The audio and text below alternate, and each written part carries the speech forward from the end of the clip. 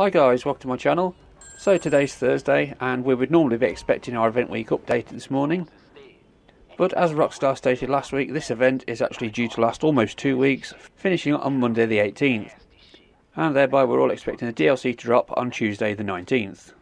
But Rockstar being the sneaky little devils they are, we did actually get an update this morning and some bad news to go with that. This current event week is now going to carry on until Monday the 25th. And this obviously means that all our current double money and triple money events will continue, along with all the current discounts. So if you haven't had a chance to take advantage of those yet, you do have another 10 days or so to build up that bank account, or grab yourself a bargain. Now, speaking of double money, today's mini update did help us with that considerably. We now have payphone hits dishing out double money and RP, and that will send them from $85,000 up to $170,000 for what realistically is around 5 minutes of gameplay. Later today I plan on uploading a solo money method video I've been working on, and that'll definitely help us take advantage of this new double money on payphone hits.